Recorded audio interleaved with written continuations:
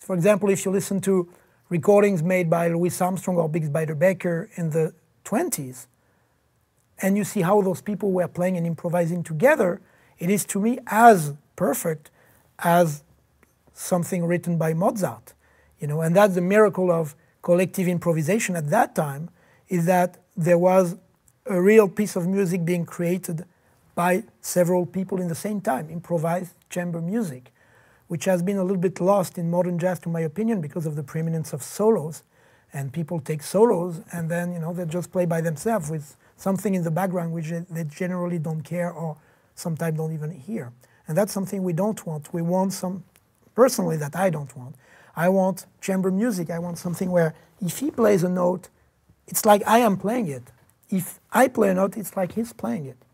Basically, we are playing each other.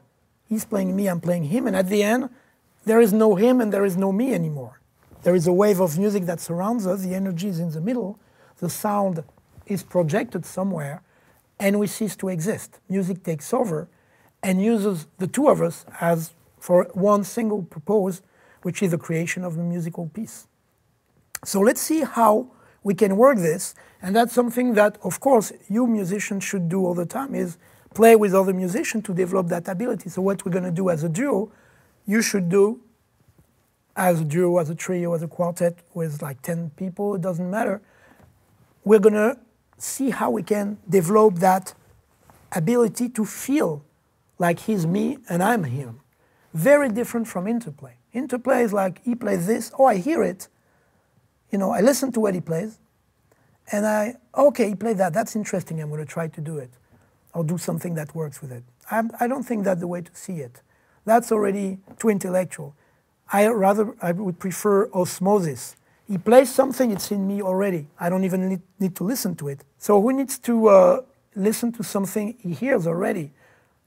When Peter is going to play something, it's going to become part of me, and when I'm going to play something, it's going to become part of him, and we won't interplay anymore. We will just be part of the same one thing. So let's see how we can develop that. We're going to start on the F blues. I'm going to play a simple bass line, a little bit like I played here. And I'm going to play phrases, like little words. You remember when I talked about words. I'm going to play words. I want you to listen to my words, not try to imitate them this time, not try to say something in response to them.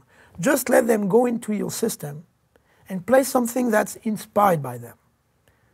Like in a conversation, if I say something and you answer to me, you're not thinking, what should I answer to him?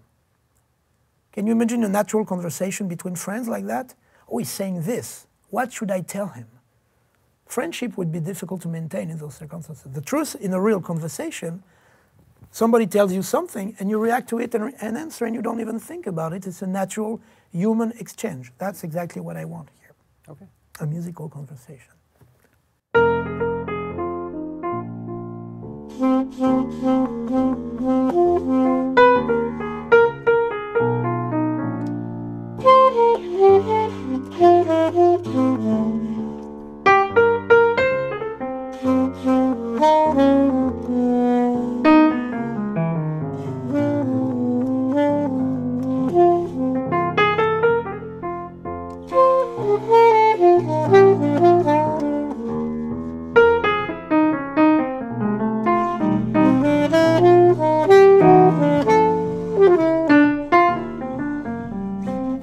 Something is not working here.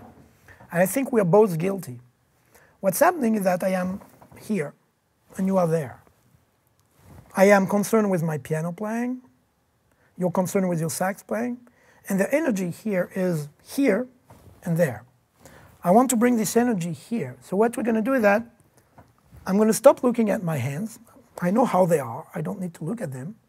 I'm going to look at you, you're going to look at me. And we're going to imagine how it sounds for here, how it sounds for somebody who would be over there in the room, how it sounds for this guy here. See, we're going to project ourselves out of ourselves and see how this conversation sounds from there.